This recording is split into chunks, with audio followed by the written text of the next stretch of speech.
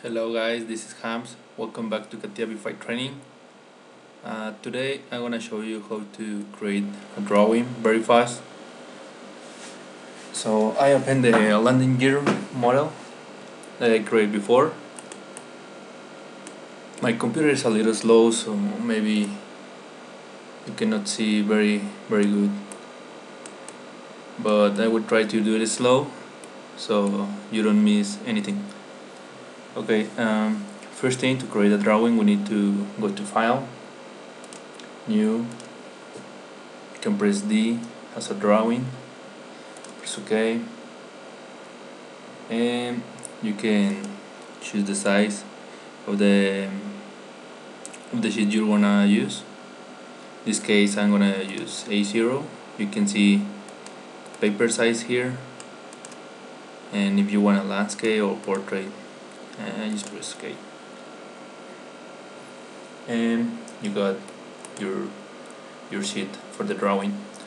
But in this case I already have another sheet opened with a title block and a reference block.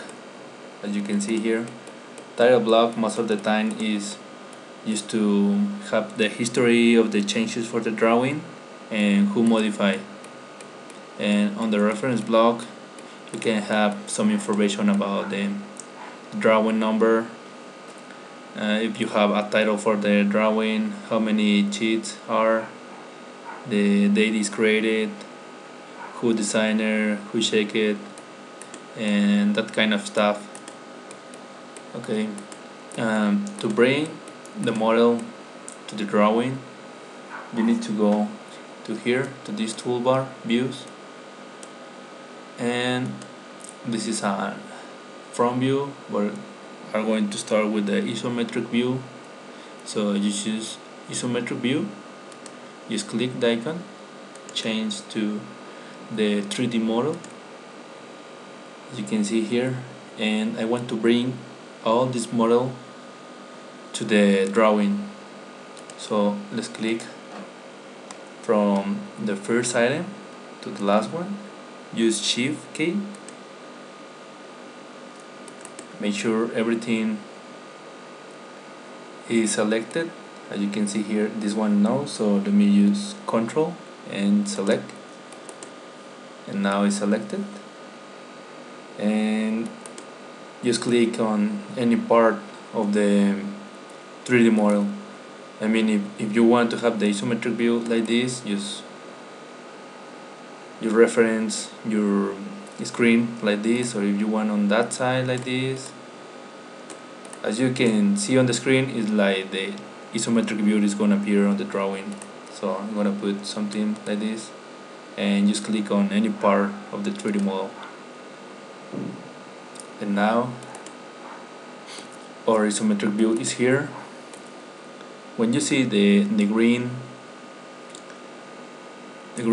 that square, it means that you can modify the orientation of the isometric view. You can use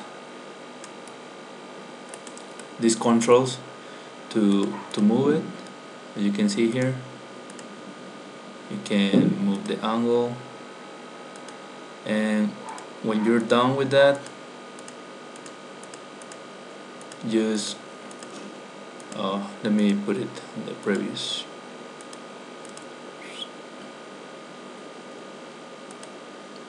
Well, it doesn't matter. Just click outside the green square, and now you have your isometric view. And when you have the red dot square, just grab it and you can move it to any part that you want of the drawing. Alright, and for example, now I'm gonna bring one part of the drawing to take the measures. So now we're going to the same toolbar, views, but now we're going to select front view. Just click on front view. It's the same process. Move to your 3D model and select the part that you want. As you can see here, if I, for example, I'm gonna select this one, You select the part first, and then which face you want to be the front view. In this case, I'm gonna select this one. As you can see, a small oriented preview appear on the bottom right corner, and just click on the face that you want to be the front view. And now you have the front view on your drawing. And it's the same process. You can move the directions, and after that just click outside, and now you have the front view. And just place it wherever you want. I'm gonna put it here, and when you have this, you can start using the measure stuff. But before that, I'd like to show you how to create more, how to use this command unfolded view. No, is, I think it's this one, projection view, yeah.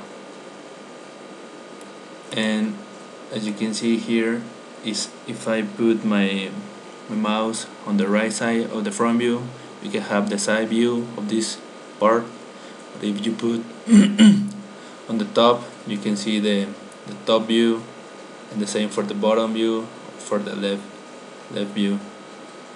So for example, I want the right view, just click, just put on your mouse on the right side and make a click, and it's gonna tell you a right view.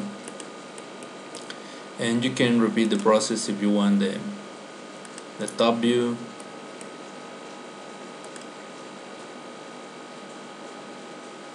and you can move the top view just up and down, not to the sides, because it's just a top view from this front view. And the same for the right view, you cannot move it up and down, just for the size.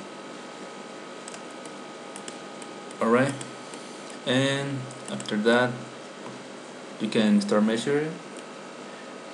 For that you have this toolbar, I think it's called dimension or something like that. And to make you have the first command that have more comments. Most of the time that you use the dimension one. For this one you only need to select one edge to another one edge. For example, I want the distance from here to here, and now it's telling me is 41.9 millimeters. And you can have chain dimensions or cumulative dimensions. Depends what kind of drawing you're doing. You can choose for all these commands. The better help is better for your drawing. And this one is to measure the radius. For example, I want to know the radius of this one, and tell me it's a radius of 2 millimeters. Or you can have the diameter. For example, here it's telling me is 5. Alright. What else I can show you? Let me think. Oh yes, this balloon here, you can put text with letter, but if you use the balloon tool, the command, you select the balloon command, then you select the part, and you can see the name of the part is called low super. It's the same name that you have it on your 3D model, so it's a little helpful. And what else I can show you? Well, text with leader, or use text.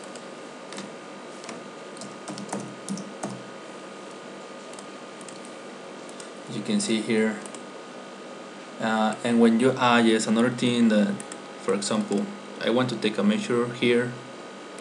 Before do this, if I measure just like that, for example, I want to measure from here to here, is number 6. But if I move this Well, no, it's not like that, but anyway, sometimes when you need to to double click on one of the views to have all the text or measures inside this view, because in some cases you need to move it and the measures didn't move because are assigned to another view. So play with these tools here. It's very simple to use it, and when we got some drawings I will show you how to use this area field creation. Is a good command to paint some parts. Well, I will show you very fast, but sometimes takes a lot of time. For example, I want to paint this size. You click it and now you can see some lines appear. When the lines appear, you can select the line, right click, properties, and you can put dotting, coloring. For example, in this case we're going to colors. I'm going to put orange, and now you have your this size of the face colored. This command sometimes crash if you have some open areas, and there's another command to erase lines and create lines, but let me remember where is it.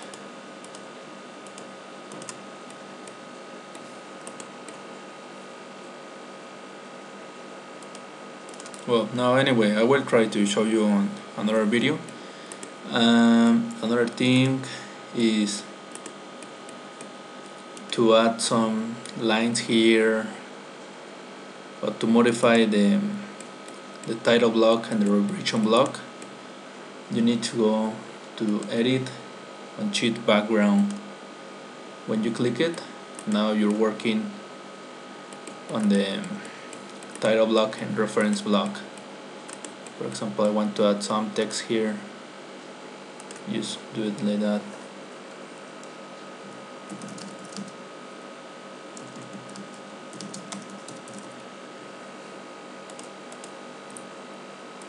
And you can move it whatever you want, but you cannot modify the views.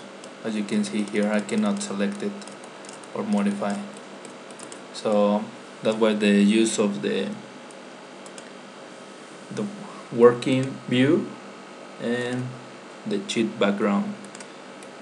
When I'm here, I cannot modify the title look. As you can see here, I cannot delete anything. Just you need to go to the cheat background. For example, I'm gonna delete this, and that's it. I delete it. Alright, remember you need to go to edit, go to working view or cheat background. I hope you understand everything, and if you have some do this, just let me know. And let me remember one more thing that I want to show you.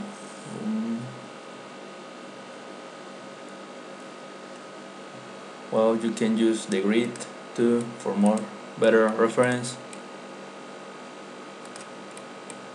And well, I think is that all for now. I will be on vacations this weekend, so I hope next weekend I have the first video for another assembly.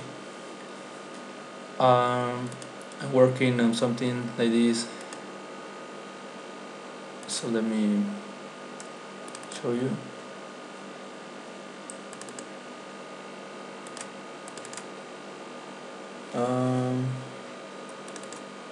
I think it's this one. So I try to make it a little more real. It's one of the parts for a wing. I create this component and this part with sheet metal and surface, just to show you how to create connectors for this equipment, how to create electrical points, how to create the harness, and how to use the supports for the wire harness. I hope to have it finished like in 2-3 more weeks. So I hope you enjoy it and keep training, guys. Thank you for watching.